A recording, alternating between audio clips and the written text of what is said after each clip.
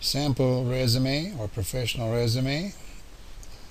A good resume will be an outline of your work history, accreditations, and references made up mostly of bullet points. You must avoid using paragraphs as they make your resume very hard to read. An employer may have to read through hundreds of resumes. Resumes that are quick and easy to read are the ones that get the interview, providing that they qualify for the employer's requirements. The purpose of a resume is to get the job interview, not to secure the job. If possible, a resume should be a cover letter and one page of your work history, accreditations, and references made up of mostly bullet points. Your cover letter should be short and easy to read, made up of 1 or 2 paragraphs focusing on the fact that you are a well-qualified, hard-working team player.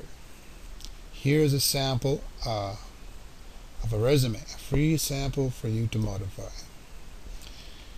Now here's the sample resume cover letter using a fictitious name, Jesse Woods, who lives in my city, New York. And in this cover letter, this is just a very short 2-paragraph, which is actually 2 sentences. Of course, you can modify this,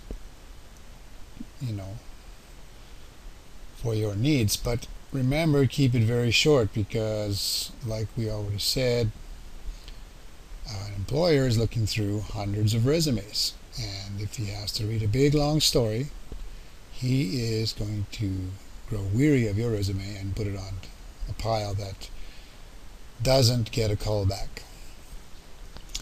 So basically, in the first paragraph, you're applying for a position with a company. Now you can actually change this to whatever position you're applying for. I am dependable, enthusiastic, and hardworking person.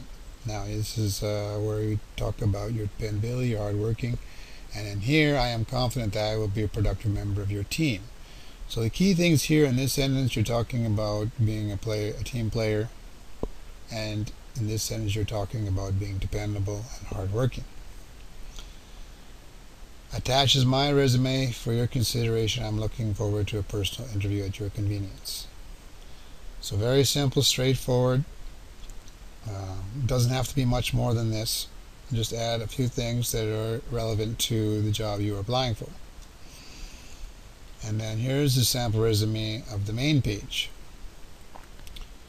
So we got the Jesse Woods, the address, and the email address here on the top.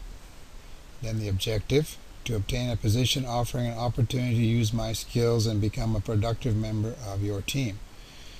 Now this resume has been formatted to fit this website. It's poorly formatted because it doesn't, properly fit on this website.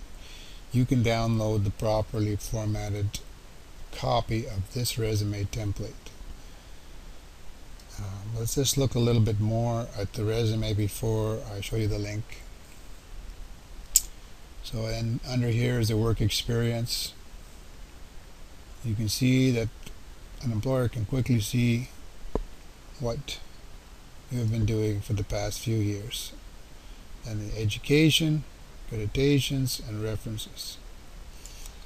Now if you click this link, you can get the properly formatted copy of this resume. And I've already opened it here, so I will just let you have a look at it. I'm using OpenOffice, which is a free Office program. You can open Microsoft Office documents, save Microsoft Office documents, or you can save to OpenOffice format, whichever you like. And here is properly formatted cover letter. Same cover letter, but formatted properly on this first page, and then the second page is the properly formatted main page of the cover letter. This is how it should look. The name, the address, and the email, quick and easy. The objective: to obtain a position offering an opportunity to use my skills and become a productive member of your team. There's that word team again. Make sure that you use that term in your cover letter and in your main page, because an employer is looking for someone to be part of his team. And one of the main problems employers have is finding good employees that work well on a team. So you've already piqued his interest with just this. Now, provided that your work experience here is what the employer is looking for, and he can see that you been working in the field that he is interested in, whether it's accounting clerk or whatever it is. If you can see that you're looking to work on a team, work hard, and you have the experience, he can quickly see all the way from June 2021 to January 2026 what you've been doing in a matter of seconds. He can see your education, your accreditations, and references. Don't be afraid to put your references. I know people are telling you don't put your references. This is nonsense. You want to have an edge over your competition. If your competition is afraid to put references and you are not, you are going to get the interview. Now, the purpose of the resume is to get the interview. You're not trying to secure the job in your resume.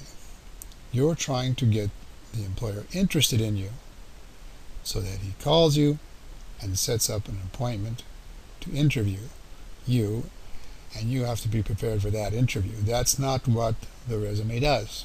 The resume gets you the interview. Don't try to secure the job in your resume. You will fail. You will not get the interview. Somebody else with this kind of resume will get the interview, and then in the interview, of course, you want to sell yourself, and the employer is going to ask you questions like, what do you do in a situation of conflict? And they will ask you in the past jobs,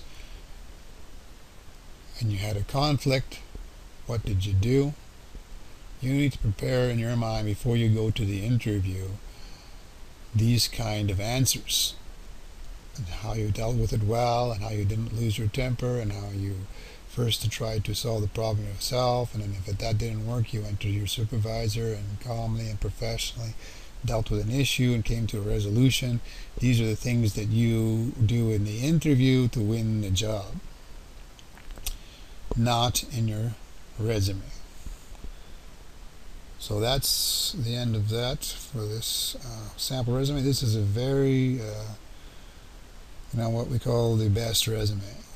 This is the resume that gets you the interview. Of course, it's got to be modified, to suit your needs.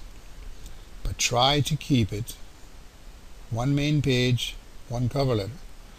Now, if you want to go a third page for copies of some of your accreditations, that's a maybe, not a necessity. You may want to put photocopies of some of your accreditations on a third page, and that's also considered to be easy to read because you're just flipping the page and seeing copies of the accreditations. That's fine, but keep it to 2 pages, a cover letter and a main page if you possibly can, because like I said before, your employers are looking at hundreds of resumes. They need to quickly look through here and see what you've been doing. Okay, so we'll close that. And that resume we were talking about is the best resume.